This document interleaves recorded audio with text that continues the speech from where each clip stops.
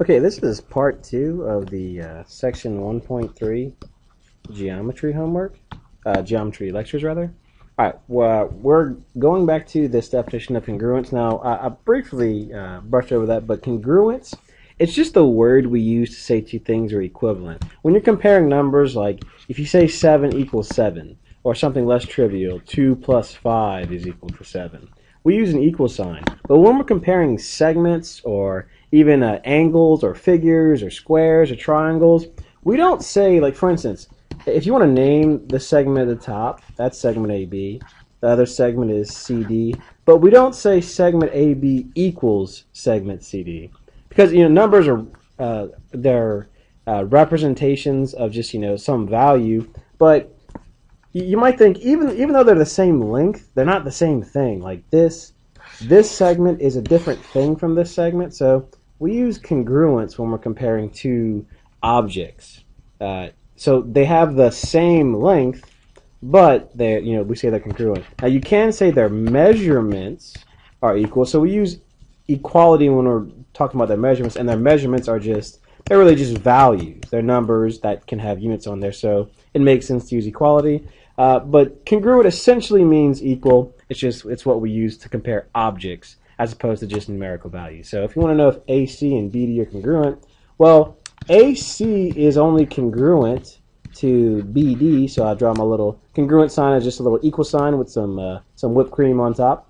And we want to compare. We want to see this only happens if these are congruent if their measurements are the same. So we want to know, first of all, we'd have to know their measurements would have to be equal. That would make the segments congruent. So let's compare these two things. So let's look at it at AC.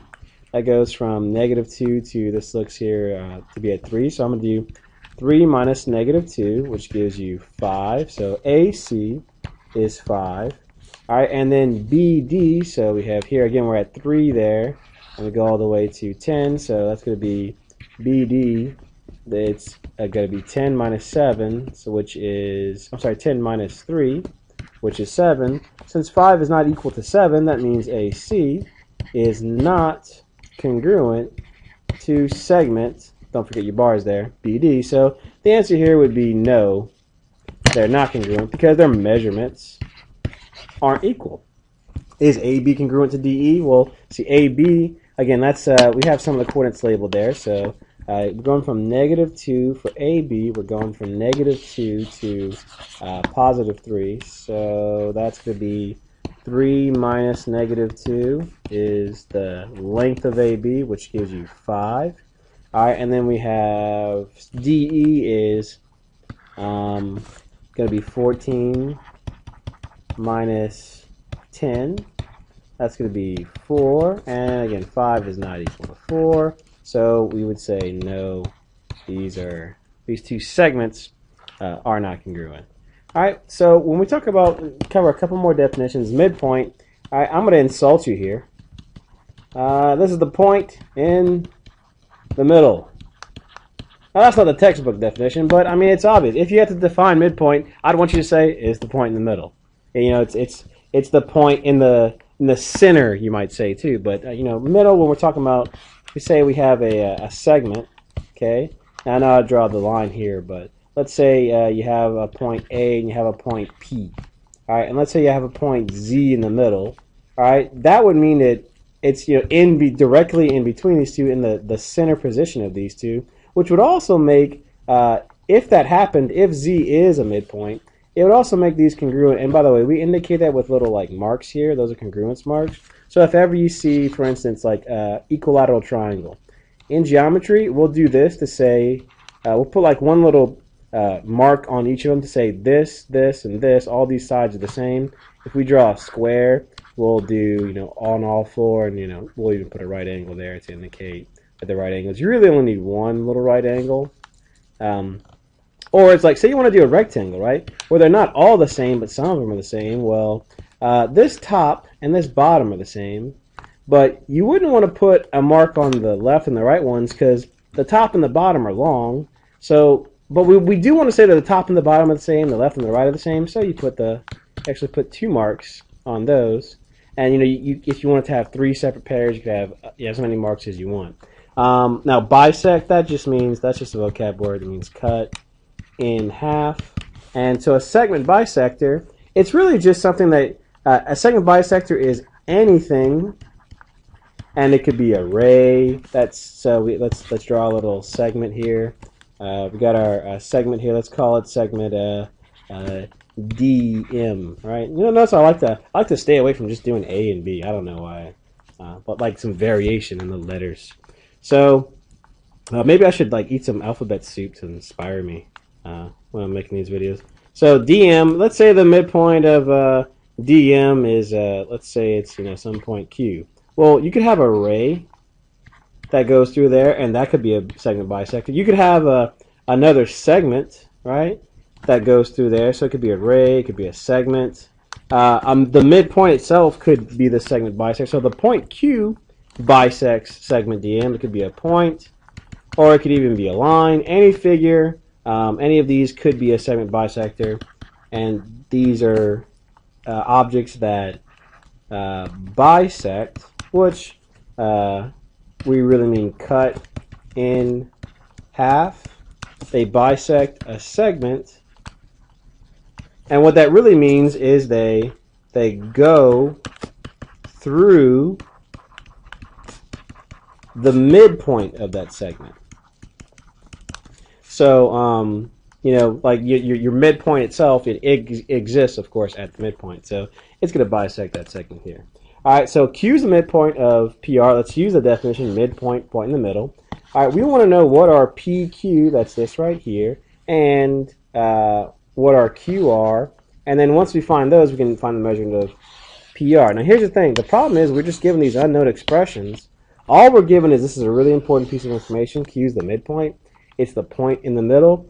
Well, if this is in the middle of this segment, it means it separates these two into equal segments. So what can you say about these two expressions here? Well, these two things are equal. So it's good to note that these are equal to each other. Well, so what? So those are equal to each other. Well, if they're equal expressions, then you could solve for x, and you could move your variables to one side and then move your constants to the other side. So we'd have that 1x is equal to, these cancel out here and here, is equal to 8, so x is 8. So, all right, PQ, would that be 8?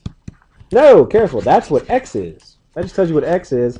Now, PQ, this expression, depends on what 8 is. So if I want to solve for PQ, I know PQ is 6x minus 7. Well, that means it's 6 times x is 8 minus 7, so I get 48 minus 7, so 41.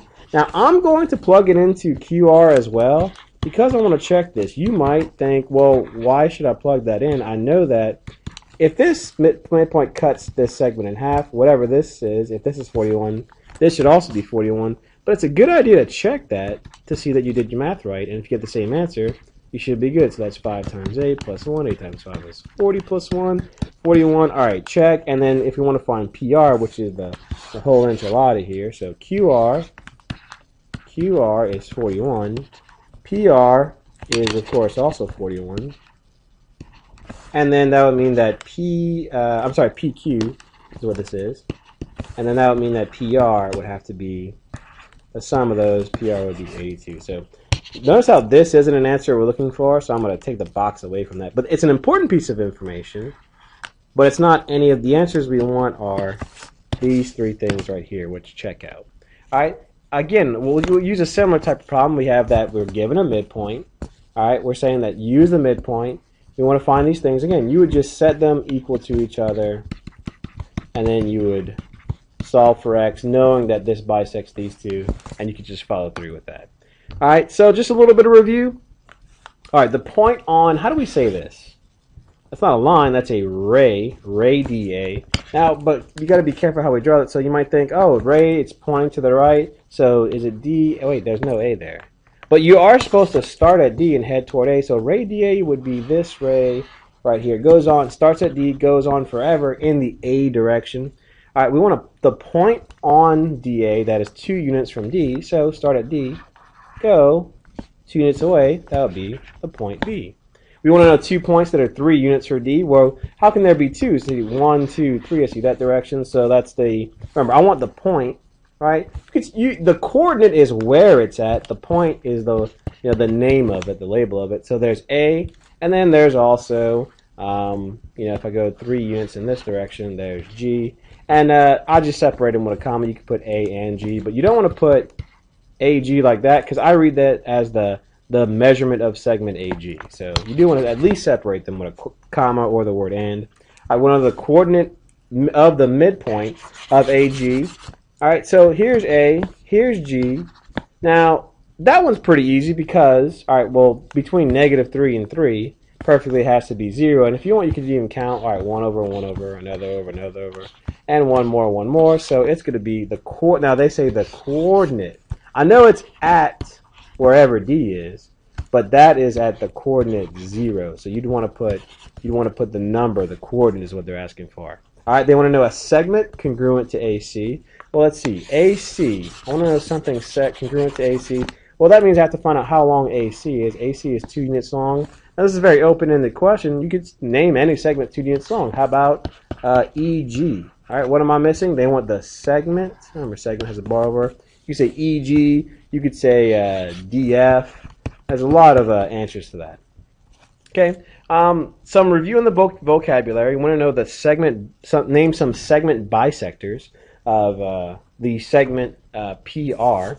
So we could say that, for instance, we could say L, which really is understood to be read as, you're going to read this as line L is how you read that, but we just have to put the letter, and that's just fine. And now they want us to name 2 here.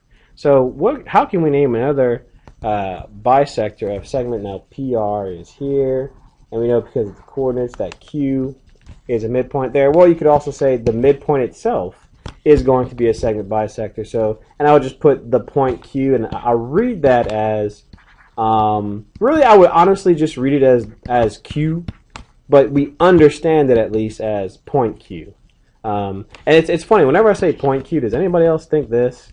Like point Q, like this is point A. Every time I say point Q, I think this. Or if I say point A, I see this, but it's just, I'm just trying to drive home that, oh, these are points. This is the point P. This is the point Q, R, S, T. Which is why it sounds kind of weird when you I just keep picturing that, and I can't help it. But anyways, that's the end of this part of the lecture. Yeah!